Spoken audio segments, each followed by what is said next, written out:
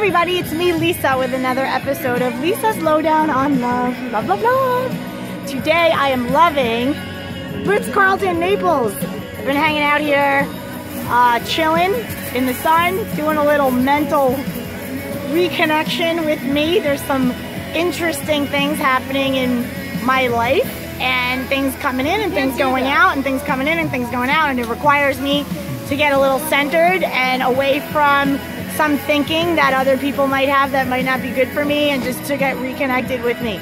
So I took it to the West Coast. I left Miami for a little brief jaunt, and you hear some Hootie and the Blowfish blowing behind me. So it's very different from Miami. No Latin music at all. This is like land of like WASP America, and I'm Latina, curvy, in my totally inappropriate bikini for this place. But I did want to show you something really cool.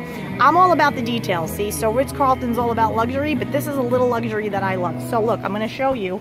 Come over here. This is the coolest thing. And when you come off the beach is behind me, you have sandy feet.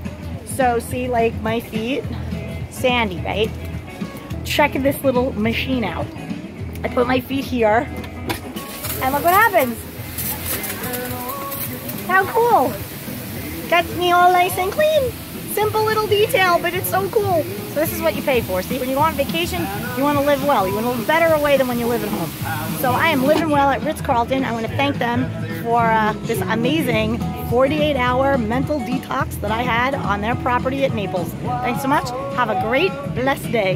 Bye.